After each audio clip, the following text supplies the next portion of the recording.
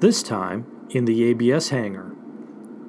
How slips and skids differ and why knowing the difference is vitally important.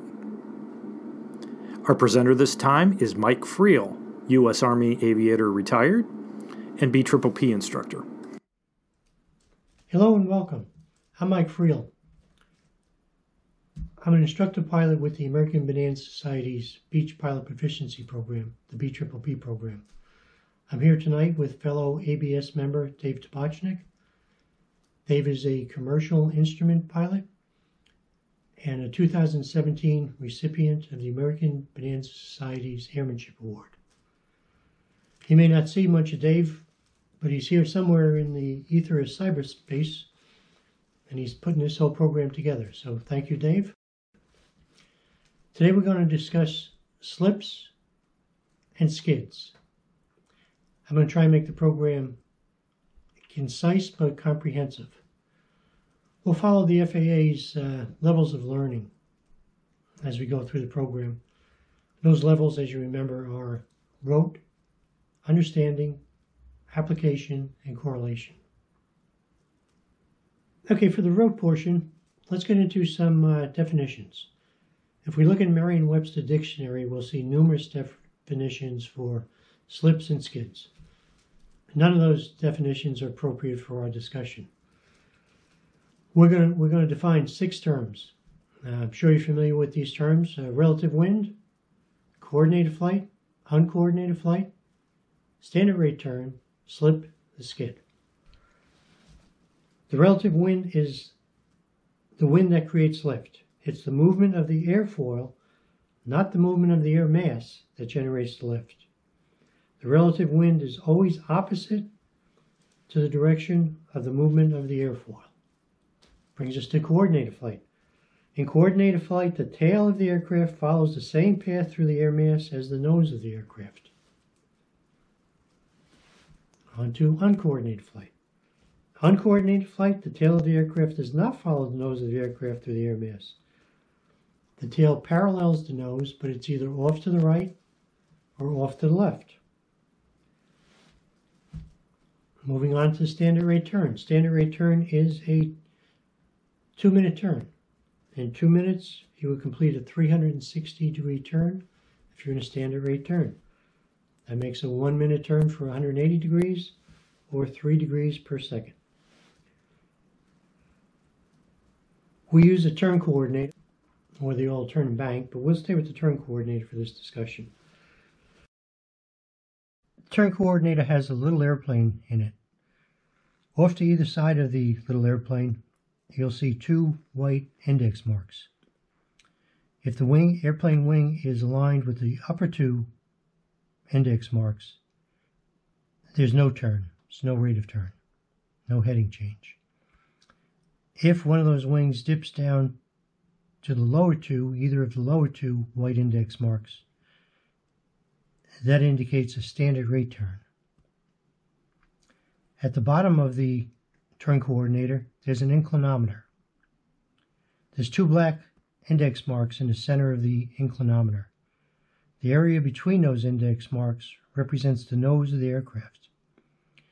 There's a black ball in the when that black ball is in between those 2 index marks, the tail is following the nose.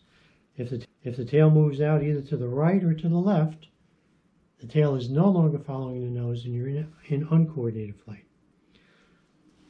For our standard rate turn, we're going to stay with coordinated flight for a minute.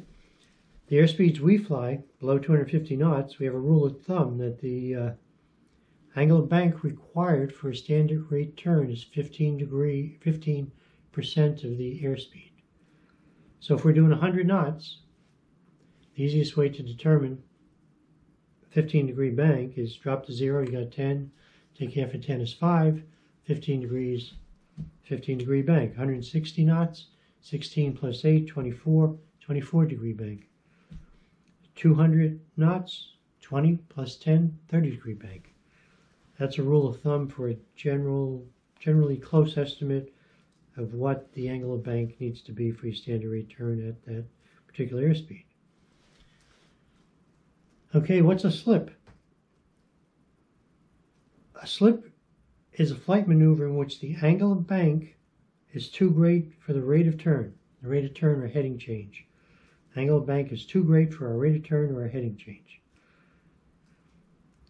We use opposite rudder to go into a slip. You turn one way, push the rudder the other way, nose of the aircraft moves the other way. That slows down the turn. Tail moves towards the lowered wing. Brings us on to a skid. Skid is just the opposite of a slip. The rate of turn, or rate of heading change, is too great for the angle of bank. The pilot will put the rudder into the direction of turn. The black ball in the inclinometer moves away from the lowered wing. The tail of the aircraft moves towards the raised wing in this case. Let's go on to the understanding. For the understanding portion, we'll take those terms that we just reviewed and we'll look at them from the pilot's perspective in the cockpit. We'll understand how they're affecting our flight. We'll use the analog six-pack. For the six-pack, we have the airspeed, the attitude indicator, the altimeter, the turn coordinator, heading indicator, and a VSI. So as a pilot, if you're flying an aircraft and you're in a coordinated standard rate turn, let's use 100 knots so we have something to shoot at. But you could use any airspeed or any bank angle that was appropriate. But for us, we'll say the airspeed indicator indicates 100 knots. The bank angle, we're going to go to 15 degrees, 15% of 100. Altimeter is going to stay constant. The turn coordinator, the little airplane wing is going to dip down to that lower index mark, and it's going to stay there for the standard rate. The inclinometer, the tail is going to be, or the black ball is going to be between those two index marks, so the tail will be following the nose. The heading indicator is going to be moving at 3 degrees per second. Vertical speed will stay constant. The relative wind is going to meet the aircraft head on. It's going to be minimum drag from the fuselage, and both wings are going to meet the relative wind equally, creating equal lift on both. Let's look at a slip. If we go into a slip, we'll look at the analog gauges again. The airspeed indicator may be a little less than reliable as the relative wind has the possibility of pressurizing the static ports. And those pressurized static ports can cause erratic or unreliable airspeed indications. The attitude indicator is whatever bank the pilot puts in, we're going to use 15 degrees. The altitude will remain constant. The turn coordinator. Turn coordinator, if we started in a standard rate turn, it's going to go to the standard rate turn. As we enter the slip, we're going to apply rudder opposite the turn. Or our rate of turn, rate of heading change, is going to decrease. So that little airplane in the turn coordinator is going to come back up towards the level and may even approach the level if you put enough rudder in. Vertical speed stays constant. So the ball in the inclinometer is going to be offset towards the bank that you put in, and the rate of turn is going to be less than standard rate. The tail's not following the nose, it's paralleling the nose on the same side as the lowered wing. So let's look at a skid. The skid's going to be just the opposite. We can start by entering a standard rate turn if we want, and then we're going to apply rudder into the turn. Airspeed again may be unreliable for the same reasons. Angle of bank, whatever we input. Let's do our 15 degrees again. The altitude's going to stay constant. Turn coordinator. Now the turn coordinator, since we're increasing our heading change or our rate of turn with rudder, that little airplane is going to dip down and can even dip below that standard rate turn mark. Heading indicator is going to be changing at a speed faster than 3 degrees per second. And the more rudder we put in, the more it's going to change. VSI is going to stay constant. We're going to see the ball now in the inclinometer go out away from the direction of the lowered wing. The relative wind is going to be meeting the aircraft on the side with the raised wing now. The fuselage is going to be blocking some of the relative wind from getting the full effect on the lowered wing. Okay, we've gone through the rote definitions. We've gone through the understanding. We know what to look at in the cockpit as a pilot. Let's go to the application. Why do we want a skid or slip? Let's go to slips first. There are two types of slips that we use. First is a forward slip, which we use to lose altitude. Then there's a side slip. We use the side slip for crosswind landings. The forward slip, the longitudinal axis of the aircraft is not aligned with the ground track. We're doing that so we can create a lot of drag by facing the fuselage into the wind, into the relative wind. We use that to lose altitude rapidly without an increase in airspeed. And we'd want to do that for an emergency descent if we have a field close in below us we want to get to quickly. Or we use forward slips also for confined areas. If there are significant obstacles at the approach end to possibly a short runway, you'd want to do a forward slip to get down to where you can land normally. One administrative note on slips. Remember to adhere to your POH limitations on slips. It's either 20 seconds or 30 seconds depending on the baffling in your fuel tanks. And also when I discuss using slips for emergency descent, I'm not talking emergency descent from the flight levels. I'm talking that last few hundred feet when you're trying to maintain an approach airspeed so you can clear some obstacles to make a landing area. A side slip. When we use a side slip. In a side slip, the aircraft's longitudinal axis is aligned with the aircraft's ground track. And we use that for landing in a crosswind so that we can land without imposing any significant side loads on the landing gear. I've been asked several times, how come when you fly with the nose of the aircraft pointed forward over the ground, it's a side slip? And when you fly with the nose pointed sideways over the ground, it's a forward slip. I don't know. That's just the way they named them. Stay with that. Skids. Let's talk about skids. Unless you want to get out of the particular spot in the airspace that you're in currently in a very sudden and abrupt maneuver, there's nothing good about a skid. So for us in the piston beach world, we should just avoid skids. Okay, now we're ready to move on to correlation. Correlation will take everything we talked about so far and correlate it all together. And we'll be able to apply these now to all our aspects of flying, not just slips and skids. Many of us have been taught, myself included, that the loss of control accidents associated with skids and stalls are occurring on that base to final turn. We've been taught that if there's a tailwind on the base, we have a tendency to overshoot the final, so we're trying to correct for that by adding extra rudder into the turn, and that puts us into, as we learned, a skid. The skid at the low airspeed is a dangerous maneuver. It can develop into a stall and a spin.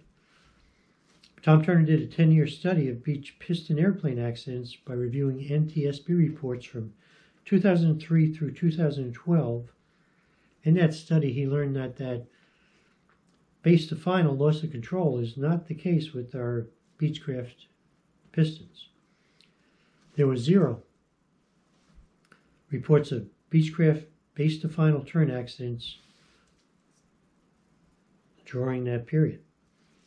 To learn more about that, watch The Truth About Stalls in the BPPP online recurrent. One of many good programs in that recurrent section.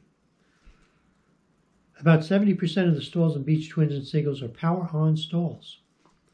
Power-on stalls is very telling. It's telling us that we're getting laxed with our airmanship. We've got to coordinate our hands and our feet a little better. 50% of the stalls happen on takeoffs, go-arounds, or missed approaches. What's in common there is we got high power, high angle of attack, slow airspeed, and you've got the left turning tendencies to contend with. So again, that's airmanship we need to work on there. About 1/3 of our stalls are occurring after a power failure. What's very telling about that is 60% of those in singles and 40% of those power failures in twins are due to fuel mismanagement. So if we could learn to manage the fuel better and learn to coordinate our hands and our feet a little better, I think we could really improve the accident record. I've always been told to be very careful when someone states, "Watch this" in the aircraft. We're not in an aircraft, so I'm going to say, watch this. This is our beach simulator. I can make it a V-tail if you prefer, but it's easier for me to just keep it a no-tail simulator. So as we fly our aircraft in coordinated flight into the relative wind, we've reduced the drag because we have low profile facing the relative wind. We have equal lift on both wings as they meet the relative wind head on. So let's look at a slip. Let's put the right wing down, and then we'll add left rudder. Now we have the lowered wing leading, the raised wing trailing. Some of the relative wind is blocked from the trailing wing by the fuselage. So if we should increase the angle of attack to a critical angle and wing stalls, that raised wing is going to stall first. And what's going to happen? It's going to fall. And when it falls, it's going to tend to bring the aircraft back to level flight. The pilot's going to have time to correct, and it's a pretty mundane maneuver. Let's look at a skid on the other hand. We'll put that same right wing down, but this time instead of adding left rudder, we're going to add right rudder and increase the turn. So now what happens?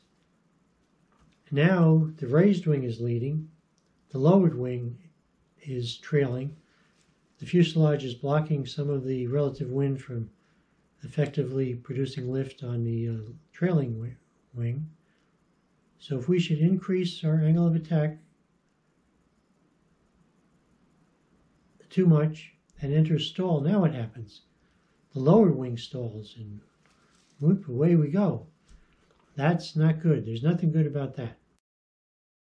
This concludes our presentation. Dave and I hope you enjoyed it. Safe flying.